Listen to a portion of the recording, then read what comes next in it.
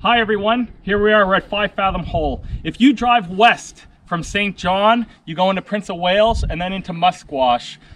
If you look over into the Musquash Estuary, where the Musquash River meets the ocean and starts to open up, you might see what look like old barges or shipwrecks. Today, we're going to go there and I'm going to explain how those ships got to where they are. Thanks for watching.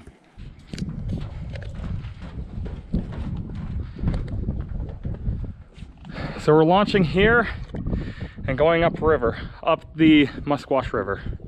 So there's two ways of getting to these old sunken ships and barges. One way, you have to take a old four-wheeling trail to come up on the same side as them and make your way towards the boats on this side of the river. The other way is to come here, put in a 5 Fathom Hole and take a kayak. I choose to take the kayak. I think it's probably an easier route overall. More scenic route anyway. This is the first ship graveyard. As you see over here, there's remnants of old ships. Right here you can see an old steam boiler and the remnants of what was left of the ship. It's at the very bottom now. There's an old barge over here, what looks like was either a ship or maybe some wharfs. And then this here is a landing craft from the Second World War. This is an LSM, otherwise known as a landing ship medium. You can see in the front here, this is a door. It would slide open like this. It wouldn't fall forward like you see in movies like Saving Private Ryan. It would open up like this, and you had tanks and troops, supplies, artillery, anything that you wanted would come off of these ships. You can see the interior of the ship. Back here, this is where the engines would have been. They were removed. As you can see here, this is the bottom of the ship. So it's clearly on its side. There is an old barge. And there is the boilers. And you can clearly see the boiler tubes. And this is the bow of the vessel. You can see that that is the hinge for the door to swing open like this. The other one is in the water, which swing the other way. Then troops, tanks, supplies come off this way. And up here, again, there is the steam boiler. You can see the tubes. You can see the outline of the ship. So it would have been an old wooden ship with a steam boiler on board for propulsion. There's some plovers eating away at all the bugs that live in the mud here. Here's Mike. He tried to go up and see the boiler. He's incredibly stuck. I told him to just keep going up. He's already past the worst of it, but he doesn't think so. There you go. Just flop in there like a fish. We're coming upon the main reason that we came here, to solve the mystery of these ships. You can see just how wide and long these were. This is the same type of vessel as the one over here that sunk in the middle. We found another 2 landing craft. Here, to my surprise, you can still see the number 46, and on this one over here, 56. This is the front hatch on the bow, and you can see clearly how it would separate in the middle, come apart, and then you'd have the ramp. Troops would come off. You could get tanks on this vessel. So these 3 are the same. We had to come here during low tide because normally these ships are covered by the water in the high tide, especially the other one in the middle that's basically completely covered in water. Here we are, we're at the stern of this vessel and the bow of this vessel. You can see the rudder on the stern of this number 56. The only issue with coming here at low tide, it's very difficult to get up to the shore. The mud is very sticky and you're gonna sink right through it. We're gonna try to come up this way, possibly have to climb over the ship. We came to shore, we found an old bottle. Not sure how long that's been here in the mud. This is the interior of number 46. I don't think we can get through there. I'm gonna try to walk around.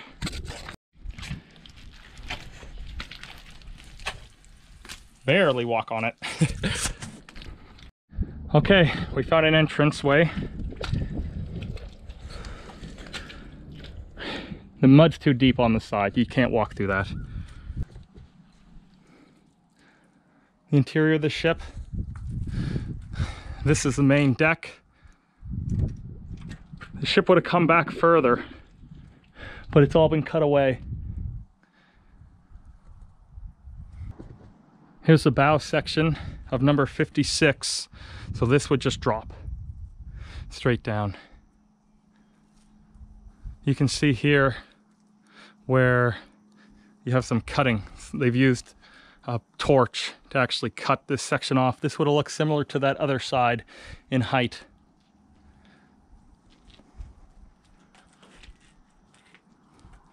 This is the stern of 46, main deck, and that's the bow. So doors open up, ramp drops. Same thing over here.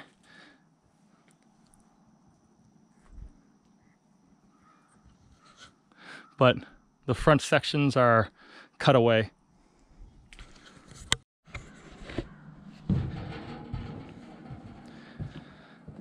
These ships are in incredibly rough shape at this point.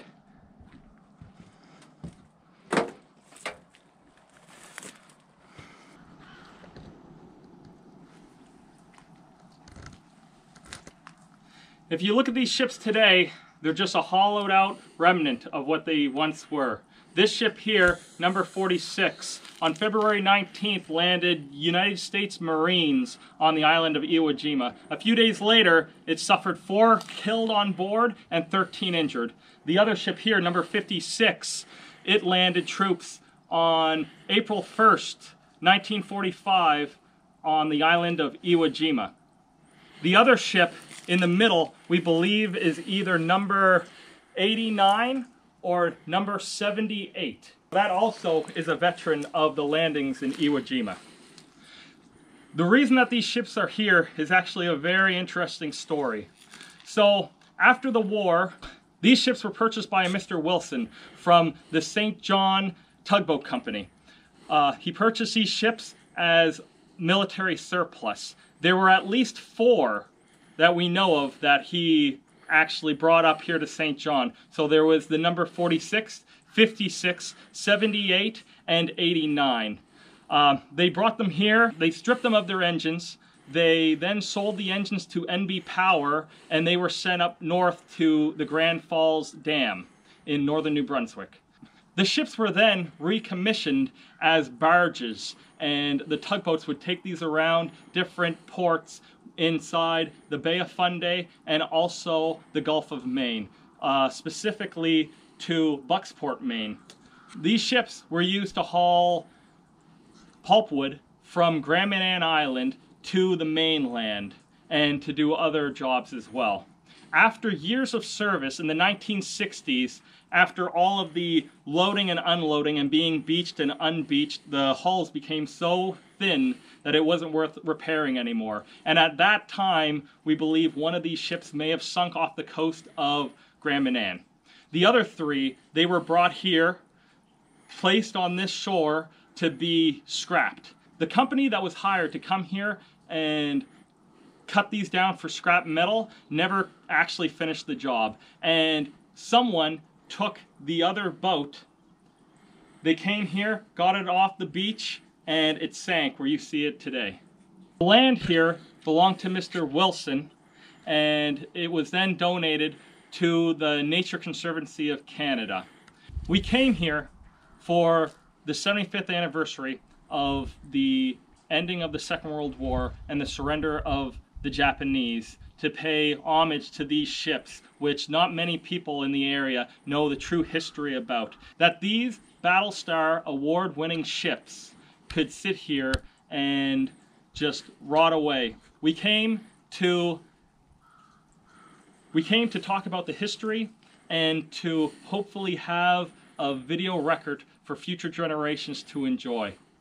We want to thank these ships for their service and for their sacrifice.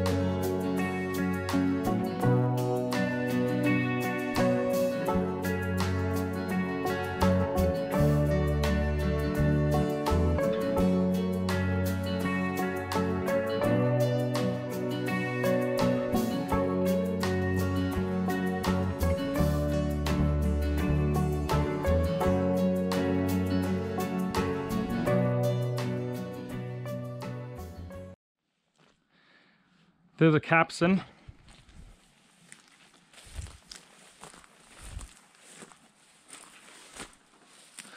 The wreck is completely full of mud and rotting away. When you walk along the ship, you have to make sure that you're walking along the ribs and girders, or else you'll go right through it.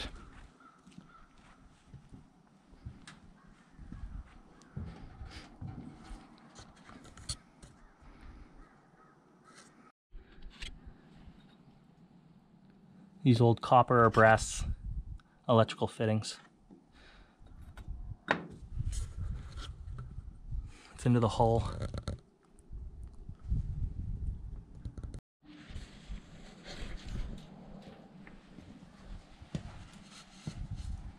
Get that camera rolling. Walk that tightrope. It's pretty amazing to see the interior of the ship.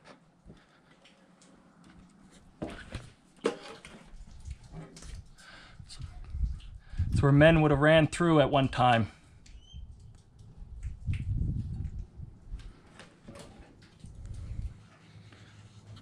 There's stairs, haven't been used in years. Here we are on the 75th anniversary of the ending of the Second World War to pay tribute to these vessels which have been left here and forgotten, and a memorial for the men that we lost during the Second World War. Thanks for watching.